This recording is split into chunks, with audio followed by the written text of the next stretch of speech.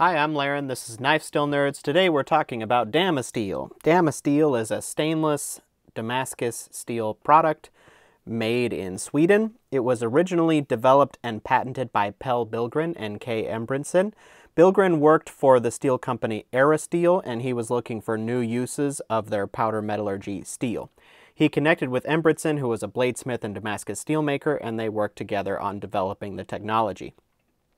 The original material they worked on was actually made with LMAX, a powder metallurgy stainless steel from Uddeholm, and 304L, a soft austenitic stainless. But by the time they released the steel around 95, 96, it had their final and current combination of RWL34 and PMC27. Damasteel was unique in that it was two powders that were layered up. There's no solid steel plus the powder. Well, RWL34 is the same as ATS34 and 154CM. In fact, the name RWL stands for Robert Waldorf Loveless, also known as Bob Loveless, who famously introduced 154CM and ATS34 into the knife industry. PMC27 is a powder metallurgy version of Sandvik's 12C27, also pretty similar to AEBL.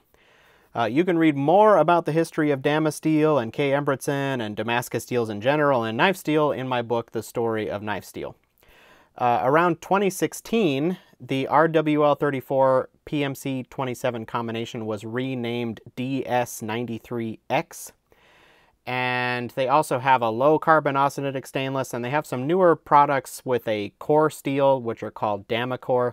I'm not going to talk about Damacore in this video. I'm going to focus on this DS93X with the RWL34 and PMC27.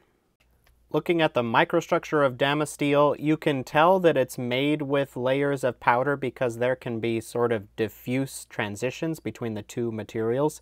Here, the RWL34 is the bright layer and the PMC27 is the dark layer in the micrograph. The RWL34 is the bright layer primarily because of its high molybdenum content that allows it to resist etching, and that gives it the contrast in the Damascus.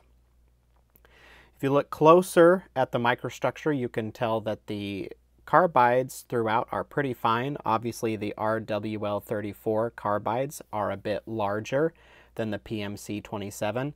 12C27, in fact, has very fine carbides, even though it's not powder metallurgy, and that's because of its careful composition control. I've talked about this in older articles on AEBL. Basically, these Swedish companies making steel for razors, Sandvik and Uddeholm, they had to work really hard on the composition design, making sure it's not too high in carbon or chromium, which would lead to large carbides. And they also had to work a lot on their processing to minimize the carbide size for razors.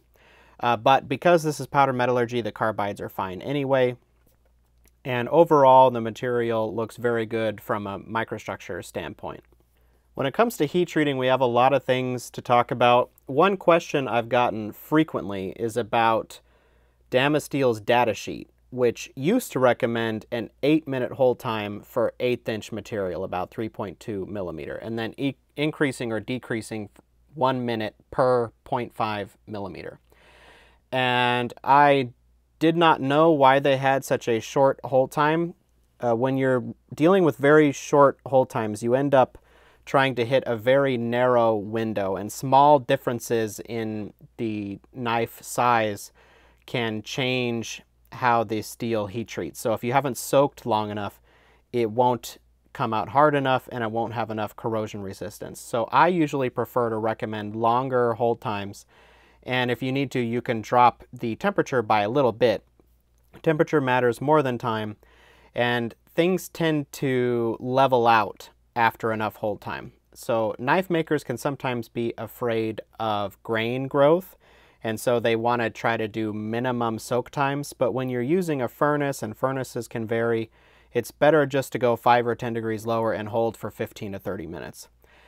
And so that's what I've told people in the past, and Damasteel seemingly agrees with me because they released a new data sheet this year which recommends a 15-minute hold time instead. That's more in line with what I would recommend, and all the heat treatments I did for the studies that I'm about to show were all 15-minute hold times. So another change between the old and new datasheet is the cold treatment recommendation. The old datasheet said to use a cold treatment for heat treatments 4 and 5. But the new datasheet doesn't say anything about that. It just says that deep freezing is not necessary, but completes the martensite transformation and increases hardness. So I do not recommend skipping a cold treatment when using the 1975 degree Fahrenheit austenitize, and I'll explain why in a minute. If you use room temperature quenching, you should stick with the 1925 Fahrenheit, 1050 Celsius austenitizing temperature, because you'll end up with excess retained austenite otherwise, and the properties will be worse. Another oddity of the datasheet is that they don't give a composite hardness for the combined Damascus material of RWL34 and PMC27. Instead, it gives tempering curves for the two separate steels, one for RWL34 and one for PMC27. Presumably, this is so that you can see what the hardness will be for the two different materials when you austenitize the combined material. However, that is not how it works, because when you forge weld the material and forge it at high temperatures, the carbon will equalize between the two materials. It is slightly more complicated because the RWL34 will still have some carbon locked up in carbide. Not all of it will be in solution. But the carbon that is in solution for the two materials will equalize. This is because carbon is a very tiny element. It's called an interstitial element, meaning it's found between the iron atoms and it can diffuse very rapidly. So the carbon will equalize, but larger elements like chromium and molybdenum are substitutional elements. They replace iron atoms and they diffuse much more slowly. Therefore, the contrast and etching comes out at the end because the chromium and molybdenum have largely not diffused between the two materials. But what this means is that the heat treating behavior of the two materials is different. I estimate there is a change in carbon content of about 0.1% between the two materials. So the RWL34 loses 0.1%, the PMC27 gains 0.1%. And so the PMC27 will heat treat differently than what it shows in the curve. So the PMC27 will actually heat treat more like AEBL, which is basically PMC27 plus 0.1% carbon. So the heat treating behavior of the composite material, in fact, will have very similar hardness between the two steels. And it'll heat treat very similarly to RWL34 on its own. So I have a chart here showing Damasteel with no cryo and also with Damasteel with cryo. And those are my measurements. And then also a comparison with the RWL34 and PMC27 hardness values from Damasteel's charts. And you can see that the combined material heat treats almost identically to RWL34. Another thing to note on this chart is maximum temperatures to use. So earlier I mentioned to stick with 1925 Fahrenheit if not using cryo. That's because we got the peak hardness at 1925, and then if we go to higher temperatures, the hardness drops. The hardness is dropping because not all of the austenite is converting to hard martensite when you quench, and that retained austenite is soft and makes the steel behave as if it's even softer than those hardness values indicate. You can also see that the hardness peaks around 2000 degrees, and it might drop slightly at 2025, so a safe temperature to max out on would be about 2000 degrees, maybe slightly higher.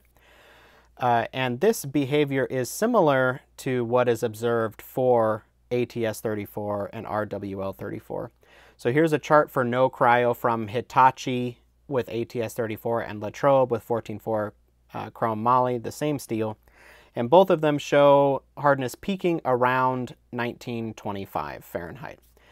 And in my own experiments of AEBL, I also found the hardness to peak around 1925 with no cryo and around 1975-2000 with cryo.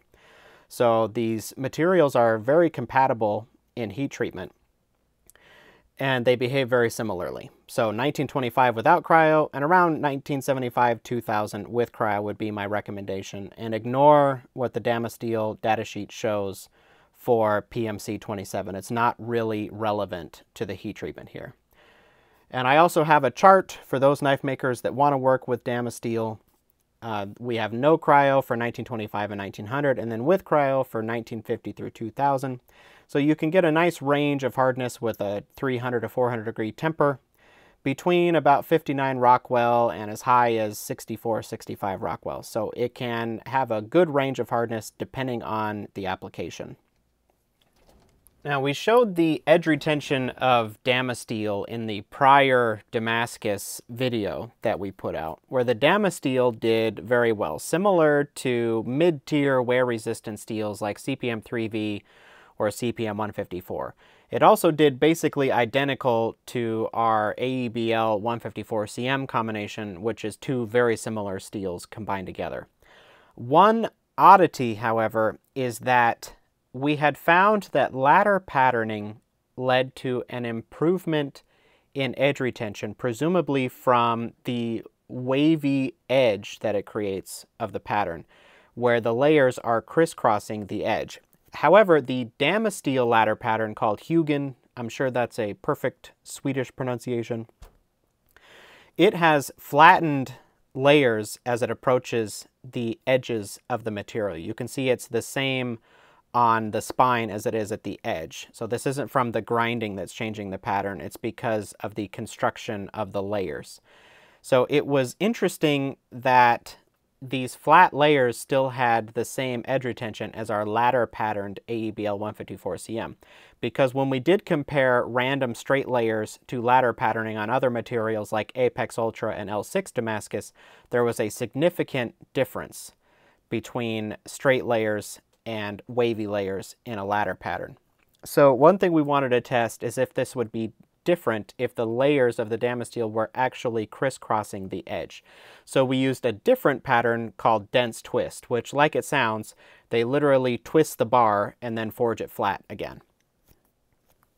So we tested this for edge retention, and it was very similar to the Hugin. It might have been a little bit better, but this is probably within the noise of the test.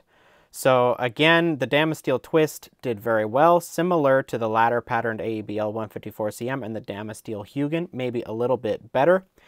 And so why would it be doing just as well, the Hugin, the ladder pattern material, if it's not having these crisscrossing layers along the edge? Well, I think it may actually be from the microstructure, which is in this wavy pattern crisscrossing the edge instead.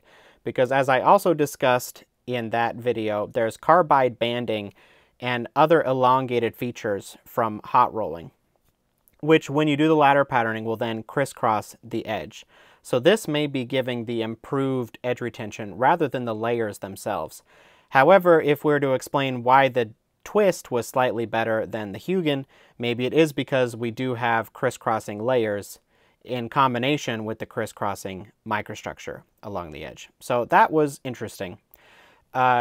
We could test this hypothesis by doing ladder patterning on a single steel. So instead of Damascus, take just 154CM or something, do a ladder patterning on it and see if the edge retention is improved from non-ladder patterned 154CM. However, we did sort of do this experiment already. So in that previous video, we talked about different layer counts of the AEBL 154CM. We did 25, 125, 625, and 3,125 layers, and we tested those for toughness and for edge retention. And for edge retention, we found that there was no difference regardless of the layer count. So we would expect if the crisscrossing layers were to affect the edge retention, that if we have a high or low layer count, this should affect the behavior, but instead it was completely flat with layer count. Another thing to point out is when we look at the microstructure, there's not even obvious layers anymore. And this is not just because the layers are so small in the 3,000 layer material, but also the smaller the layers get, the shorter the diffusion distance is. And the chromium and molybdenum, not just the carbon, will equalize between the two materials and make a mono material, a single composition steel. So I think this is showing that the ladder patterning is primarily a microstructure effect and not necessarily a layer effect. And thanks to comparing Damasteel Twist and Hugin, we were able to see this effect. Maybe we'll be able to do in the future this test I proposed of ladder patterning a single steel. It could be fun. Before I get to the toughness of Damasteel, I should thank my Patreon supporters. We could not afford this Damasteel or these experiments without your support. If you want to support Knife Steel Nerds and Knife Steel Research, please go to patreon.com/knifesteelnerds. Also like and subscribe. Those are good things, I hear. And go buy my books. So let's get back to the toughness testing. So we also measured the toughness of the Damasteel material. I did a low or medium hardness heat treatment and a high hardness heat treatment to see how it changes with hardness. And the dense twist came out about a point softer than the Hugin did. But the most odd thing was that the dense twist had a big spread in results where the Hugin was very consistent. And we were very confused by this, so we made 4 more coupons and retested. And this time the properties were in a much smaller distribution as we would expect. So I don't know what led to the difference. It looks like basically the Hugin and twist pattern tested similarly if you compensate for hardness, since the dense twist was slightly softer. It might be that the dense twist is slightly tougher than the Hugin pattern. Maybe if we propose that the crack growth direction has to go through the layers, you know, the layers are at like this sort of 45-degree angle, maybe that is leading to slightly better toughness that has to break across the layers. But that's mostly conjecture, and that could just be noise in the data again, just like we discussed with the edge retention earlier.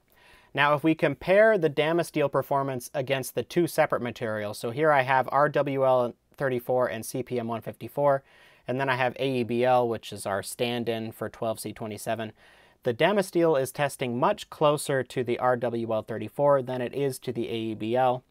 And this was similar to other Damascus steels that we tested in that other video, where it seemed like the toughness was primarily being controlled by the less tough of the 2 materials, and that there's not much of a benefit of having a tougher material in the Damascus, at least in this orientation of testing. Maybe in other specific toughness tests you would see a difference.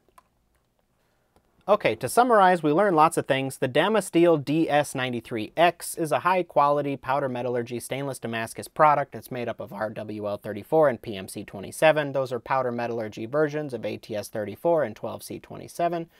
Oh, they tested great in our testing. We had good toughness, good edge retention. There were a couple issues with the data sheet that we discussed. I recommend you follow, a 1925 max austenitizing temperature. That's 1050 C if you're not using cryo after the quench. If you are using cryo, you can austenitize as high as about 2000 degrees. Temper between 300 degrees Fahrenheit, about 150 Celsius.